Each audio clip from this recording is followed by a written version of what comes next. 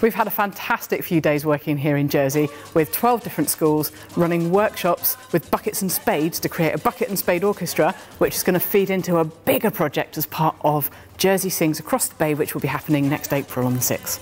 It's like you're bringing music but in two colours. It's so amazing and I really liked it. We've had a fantastic day today here at Samares with our wonderful musicians in Year 6. We are so excited about April when we're going to gather together with loads of other children down at the bay and we're going to make some incredible music.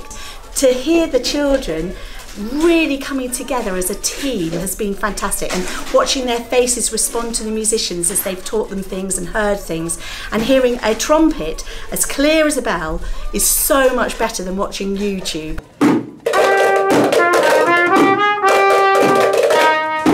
This has been a really fun experience with the buckets and spades. I never thought I could do it, but now that they've taught me, I can do it.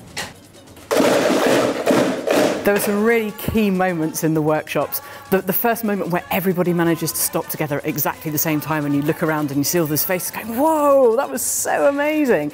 And when the trumpet comes in and Luke plays over the top of everything else that's going on, and the children can see for the very first time what this could be and how much bigger it could be. And you just see their faces light up with the enjoyment of music.